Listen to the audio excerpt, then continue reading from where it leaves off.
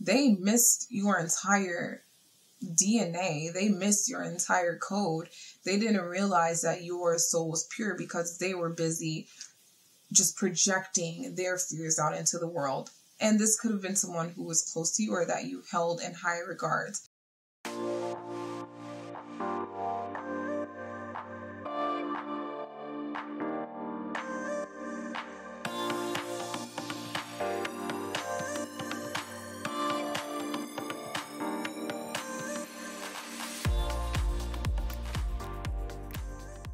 Good morning, good afternoon, and good night wherever you are. Welcome to my creative life.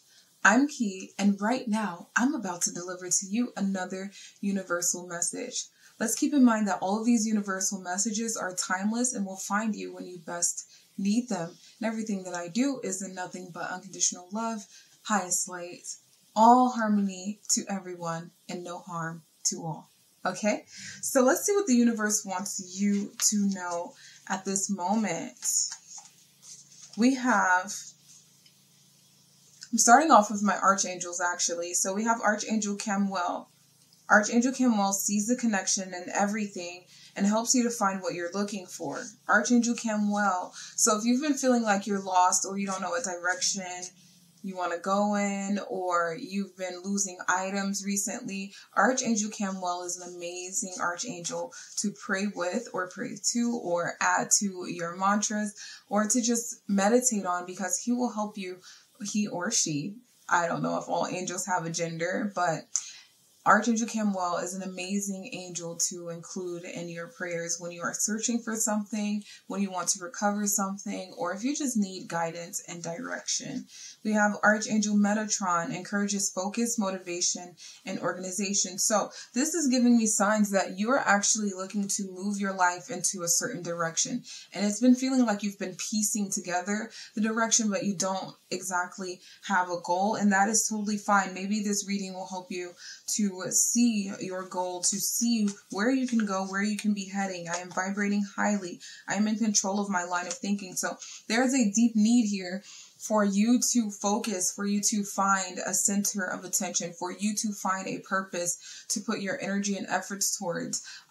If you've just been feeling like you're all over the place, your life is kind of just scattered about and there is no real guidance and direction, that is about to change for you. You are about to meditate and practice mindset rituals that will help you to feel aligned and to feel like you are going somewhere. Okay. I also want to thank North Atlantic for sending me this Kantiji Oracle deck. I really do appreciate you, North Atlantic Publishing. You are absolutely great for sending me this beautiful deck. I've been getting so many good reads with it, and I really do appreciate the gift. I don't know how many times I'm going to say it, but I'm going to say thank you, thank you, thank you, thank you. But I'm going to pull a card from the Kantiji Oracle to get some clarification or some confirmations on this situation right now. Universe, is there a specific situation that you're talking about in this person's life? Once again, we have, you don't know where you are, but you are free. So things feel uncertain, but there's a reason why it is feeling uncertain. You are defeating some misguidances that have been given to you in your life. You are now putting yourself and your intuition above guidances that have come from sources that didn't have the best intentions for you. Okay. So you're learning that not everyone around you will know how to get you to where you're going. You're learning not to rely on everyone else. You're learning to rely on your soul's purpose, your blueprint from God, so that you can find your direction. For some reason, you might be feeling like you are bound to everyone else's beliefs, everyone else's advice, everyone else's directions, and you are not. If you just knew how powerful you are, you would feel liberated every single day. So for you, when you wake up, when you think on it, it is time for you to realize that you are free. Okay? You're not bound by these, I want to call them mindset traps. One that is coming up for me personally is the idea that my identity as a woman, as a Black woman, holds me back from success. That has been programmed into me for as long as I can remember. And it has actually affected me in ways where I just felt like I'm not good enough because of my skin color, because of my gender, because of my situation, because of what happened to my ancestors. All of these things have affected me in ways that I had to get over. I had to take my power back and realize I'm free from those shackles. I'm free from those identifiers. I can be who I dreamt of. And this is happening for you as well. No matter how you identify, no matter what the world has told you and placed on you as a limitation, you are free from those limitations. Those bondages do not apply to you anymore, okay? Universe, what is going to happen for this group to know that they are free? A swarm of bees. You're going to have people around you who actually work towards the goal with you. Once you figure out what your goal is, once you set your direction, there will be people around you. There will be signs and synchronicities that will tell you, I am working with you. The universe wants you to know. God wants you to know, I am working with you. I am working for you. I am here for you. You're not alone. You're not alone. I'm here with you. I want to see you do better. When you open your eyes to the blessings and miracles that are awaiting you, they start to pour in. A swarm of bees. This will be happening like lightning speed. It will be happening fast for you. And I'm also getting the message that when you see a swarm of bees, initially you may be fearful of it, but when you really get to know bees, they are a gentle creature. So your goals may seem so scary. It may seem like it is so much you will have to do, you will have to deal with. You will have so many people coming at you from many different directions and stinging you again, touching that sensitive spot within you that made you feel like you were limited and blocked off. It's going to be so many people coming at you, stinging you, harming you. That is your initial thought. But once you realize, wow, when I look into a bee colony, they work together. They're working towards a single goal. They're working to create. They're working to serve their purpose. They're connected. The universe wants you to think about a swarm of bees in a new way. It is not dangerous. Your dreams are not dangerous. It is not unsafe for you to be unlimited and realize the full potential of your own spiritual nature. Okay. It is not going to bring harm to you. Everything will happen for you in a gentle way. Okay. What other confirmations can we bring to this collective? In the land of the vanished. So yes, this is very much proof to me that you've been feeling like you don't have a place in the world. Like maybe there is no purpose. Like something happened where you feel removed from your purpose, where you feel removed from happiness, from trust. So yes, there has been a lot of things that has caused you to have this protective shield over you. And honestly, I'm not going to say that you should lower your protection, but you should realize when life is actually being gentle towards you, it is okay to receive gentle nourishment. It is okay to have people working with you. As soon as you step into the state of being that the world is working with you, there are many people who are here to help you. You will see a new collective in your life, okay? You will feel like you belong because you actually do belong. It's like everything is being built before you get there. And when you get there, you'll feel a sense of peace. So that's actually beautiful. I'm getting images of you being on a stage or a platform and feeling at ease rather than anxiety or imposter syndrome or any negative emotions. You're like, wow, this is actually what was being built for me and I belong here. I'm being recognized as the person that I am. A lot of you are leaders who are afraid to be leaders because of the negative connotation that comes with being leaders. Maybe people have told you that influencing others is bad. Maybe people thought that you were being manipulative by having influence, but what they didn't realize is in their envy of you being able to deliver a message like you can deliver a message. They missed your entire DNA. They missed your entire code.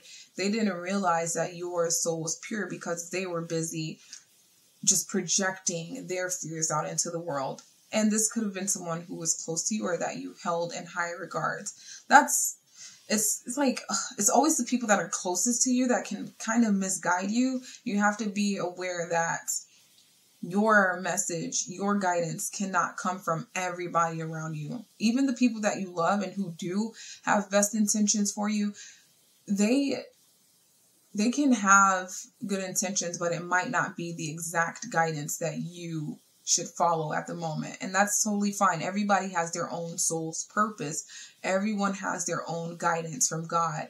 Everyone is here to help you in a certain way, but you also have to help yourself to the word of God. You have to help yourself to your soul's purpose, what the universe has in store to you, staying in alignment with your true divinity. That will help you out a lot. So if you get an urge that says, no, this isn't the right time, listen to those urges, become one with those urges, because that is your internal compass. That is your inner guidance. That is your inner message. You can always access that. We have belief here. The frequency of belief supports our sense of self-worth based on our gifts and talents and a strong connection to source. I mean, I'm just saying, like, that intuition that you get that tells you, no, don't go here. Go the opposite direction. Do this instead. Trust that. That is the connection to the divine. And we have confirmation here with the belief card. Okay?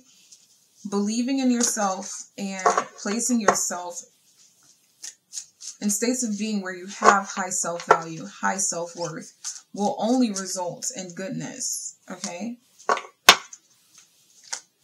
No longer will you give into chaos. I'm getting this image of you like rolling your eyes like, oh my God, like I'm so beyond this. I'm just done with this. This is not what I want to manifest in my life. This is not what I want to bring forth in the world. I don't want to keep talking about drama. I don't want to keep gossiping. I don't want to keep recognizing people as pitiful people. I don't want to keep speaking as if everyone's victims. I actually want to empower people. I actually want to enlighten people. I actually want to uplift others. And I have no fiber of my being that wants to see harm to anyone. You might not want to see harm to anyone.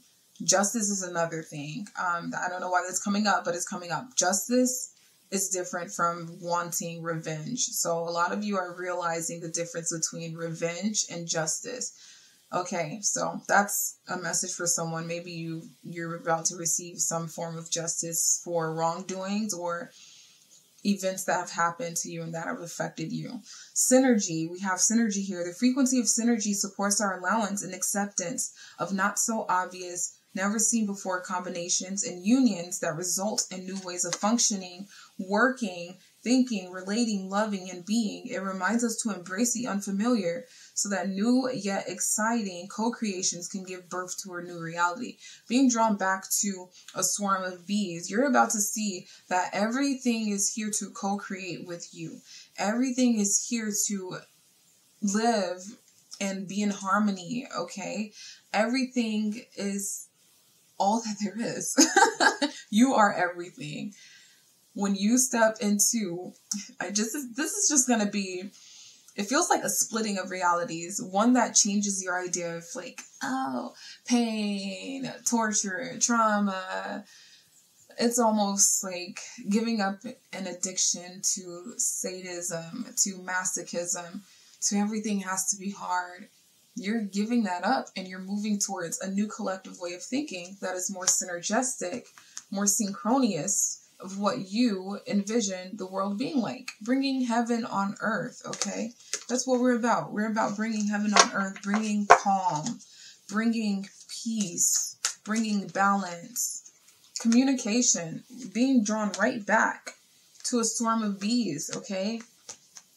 A swarm of bees here. You're going to be working with a lot more people who actually attune to the same vibration that you have. Everyone's recognizing that their gifts are different. Yes, you have to have different pieces of the puzzle to make one image. There is a reason that you are different. There is a reason why you are a leader. There is a reason why you can speak the way that you speak. There is a reason why you hold the position that you hold. And everyone respects that, as they have their own purposes as well. And it all works in tandem. It all works together. So communication, the frequency of communication supports our ability to exchange information in many different forms. It reminds us to run every piece of information, both incoming and outgoing, through our heart. Being drawn back to synergy as well. Through our heart, the center of our truth, to stay in the flow of source and balance exchange. So speaking from a place of love will always bring forth good results. Speaking from a place of care and consideration, compassion, a place of knowing, a place of wisdom, a place of relief, that will actually attract more relief, attract more compassion, attract more love into your life. And it will become a norm for you. You're going to feel comfortable in this world. You're going to feel comfortable in your skin. Okay? You belong in this world. Your body and your mind is not a prison for your soul. Your body is a vessel for your soul to express itself through. You are not limited. You are not trapped. You are not imprisoned. You are free. You don't know where you are, but you are free. Some of us may need to do some energy healing. We need to go through our root causes and feel where we feel it in our bodies so that we can release that tension, release that illness that we are holding on to. So therapy will be very good for some people. Workshops, life coaching. You're going to see a new version of you that doesn't have these pains and pangs associated with this psychology behind the root causes of things. Okay, so coming into a better space psychologically is very important to you. I almost pulled from my other deck, Chakra's Best Friend deck, and I'm not trying to pull from that right now. So let's go ahead and pull another card from Isis Oracle deck here. We have Life Restored. As I've spoken, you're going to feel a physical relief from these mental pains that you've held on to. You're going to receive a new, I want to say new, but I also want to say a renewed, rejuvenated version of your life. You are going to feel the shift in your energy field. You're going to actually embody your Merkaba. You are going to understand your toroidal field. You are getting into the higher levels of consciousness, and you are able to exude happiness, peace, healing in your being, in your presence, and it's going to help with healing others, okay? There's nothing wrong with having spiritual protection. There's nothing wrong with having spiritual protection, but you have a gentle form of protection. This comes with being more diplomatic. So you're going to see that situations and conflicts that could have ended badly will actually start to end in the most peaceful resolutions, okay?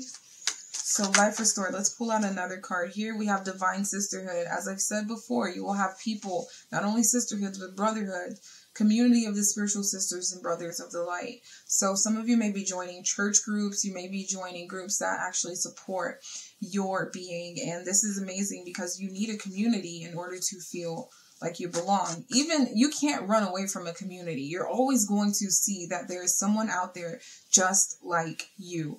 And you should accept that with open arms, with compassion, with love, and be blissful at the fact that we have other beings, other physical beings that can help us to expand our souls and come into love with ourselves as well.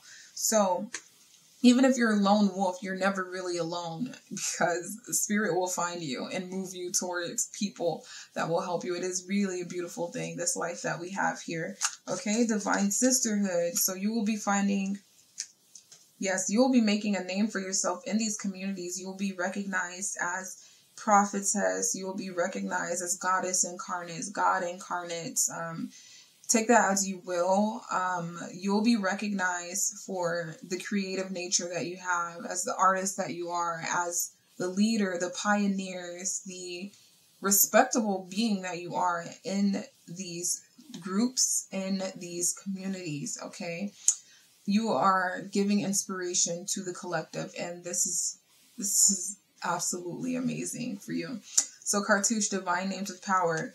People will be giving you labels And now these labels are labels of honor. They are names of power. Okay, they are helpful to you, and they are encouraging you and instilling confidence within you. So expect to be hyped up by a lot of people. People are supporting you. You have fans, friends, people who study your legacy because they're just so happy to see a person like you in their life. Okay? So we have the Empress. Once again, we're talking about the divine creative nature that you have here. A great name, a great descriptor of who you are. You are the Empress. You are one with the world. You are giving birth to ideas that are powerful. The Moon, yes, you are shifting. You are shifting people's perspectives, people's emotions. You are influential. You are guided. You are in tune. Okay? You are using your words, Knight of Swords here. You're making things happen fast. You have a divine message that this world needs to hear. You have a divine power that this world needs. As a healer, you realize that your words changes realities in split seconds. Okay? It may be important for you to pray for other people, to pray for people in your community. If you are someone who wishes to see prosperity in this world, someone who wishes to see peace in this world, pray for people. And when I say pray, I mean praying scientifically, okay? You want to hold the energy within yourself of, wow, I'm so happy to witness this person being healed, being loved. You keep doing that, and you hold that image of that person in your head. Like, when they say your body is a temple, your body is your church, it really is. So if you feel anything wrong within it, there's a idea that could be attached to that bodily feeling. You can also hold senses of calmness while using your imagination, like being at peace within your gut. It's all connected, but you want to be taking care of your gut health so that you can actually experience peace. Your body's not fighting to survive. Your body's at peace. It's at the perfect state of homeostasis, or at least close to perfect state of homeostasis. You are not inflamed. So taking turmeric or natural herbs that can reduce inflammation in your body and reduce irritation in your body so that you can actually experience peace within your bodily functions will actually enhance your imagination, which enhances your visualization, which enhances your prayers. So it all works together. You need to take care of your temple, okay? Your body is your temple first. That's the first thing you take care of in this life. And then you send prayers to others. And then you do energy work. Then you visualize. Then you manifest goodness for other people, okay? I have more than enough. So some of you are already pros at taking care of yourself, and now it's time to pray visions of prosperity and wealth over other people as well, okay? Pray prayers of healing. Pray prayers of emotional healing for other people. You have more than enough energy to do this. So kudos to you for taking care of yourself to the point where you are abundant enough to do that. And I'm going to finish up here with a few more pulls. We have everything happens harmoniously. So you are in a state of harmony now, and everything that you do actually works in harmony. Everything that you pray for actually happens harmoniously. And it's fantastic. I just feel this tranquil energy right now, this serenity. I love this read. I can be in this energy all day. Okay, I love that I can create abundance in my life. So you have a sense of knowing now. You trust your powers. You trust your abilities to create abundance in your life. That's freaking amazing. Amazing. The deal is yours. You know that you can have whatever you would like to have. You know that when you speak things into existence, it happens. You completely bypass resistance, energetic tension, and you just live in peace. I am the prize. You recognize your self-worth. You recognize your self-worth. You are the prize. You know that by thinking of yourself as a prize, you take care of yourself. And then that way, when you take care of yourself, you can take care of others. You fill your cup and you can fill so many other people's cup because your self-worth, your self-love has overflown to the point where you can attract hundreds and thousands and millions of people if you're up to it. So raising the consciousness, doing your light work, you are winning, okay? When you're raising the consciousness and you're doing your light work, you are winning. Totally, it's a yes. Everything that you set is successful. Everything that you pray for is successful. And with that being said, check out any of my short form videos on TikTok, Instagram, and shorts here on YouTube. And if you are interested in any other timeless messages, you can check out my other YouTube videos where I go into detail about the current download and you can receive your message that way. Turn on those post notifications, subscribe, like, and comment and let me know how this video is resonating with you. With that being said, stay happy, stay healthy. Peace out.